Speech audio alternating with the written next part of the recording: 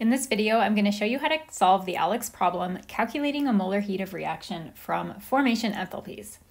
In this problem, you're given a balanced chemical equation and you're asked to calculate the delta H for the reaction using the delta H of formation values for all of the reactants and all of the products. The delta H of formation values can be found in the ALEKS data tab. This is this little circle over on the right-hand side that looks like a little bar graph. If you click on this data tab, there's a lot of different tables that you could access here. The table that you're looking for right now is at the very bottom of this. It's called Thermodynamic Properties of Pure Substances. So there I've moved it up at the very top. Thermodynamic Properties of Pure Substances. This is the data that we're looking for. I'm going to hit the little plus sign to expand it. And this table has all of the delta H of formation values for all of the different substances that we'll need. Notice that the delta H of formation values are in the very first, well, actually it's the second column in this data table, and it's in units of kilojoules per mole. So what we need to do is go through this data table and find the delta H of formation value for all of the reactants and products in this equation, Fe2O3, CO, Fe, and CO2.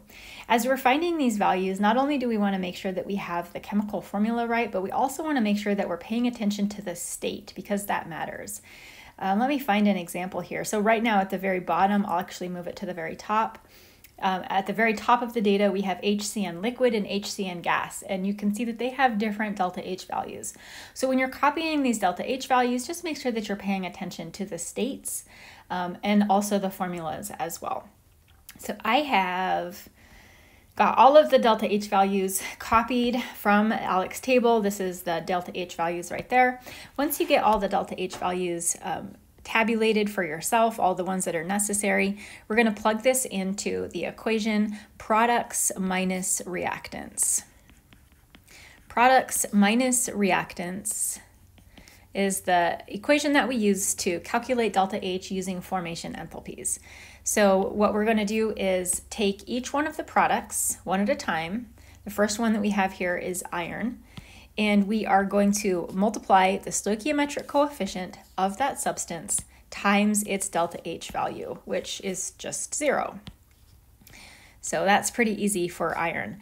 And then our other product, we've got to get all of our products together. CO2, the stoichiometric coefficient of CO2 is 3, and the delta H value of CO2 is negative 393.5. So that's all of our products together.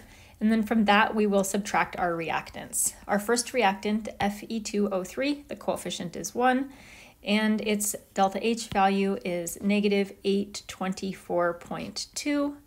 And then our other reactant, CO, the coefficient is 3, and the delta H value is 110.5. And I left the units off of all of these, but all of them have the same unit, kilojoules per mole. So now we're just going to do the math on this. We've got to be really careful with the signs. 3 times negative 393.5 is negative 1180.5. So there's our product delta H altogether. And then from that, I'm subtracting negative 824.2 plus 3 times negative 110.5.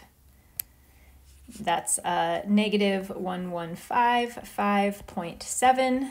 Again, we really want to make sure that we're paying attention to the signs here. And if I have done my math correctly, I'm getting a value of negative 24.8 kilojoules per mole. ALEKS wants us to round our answer to the nearest kilojoule, so that means my answer here is going to be a negative 25 kilojoules.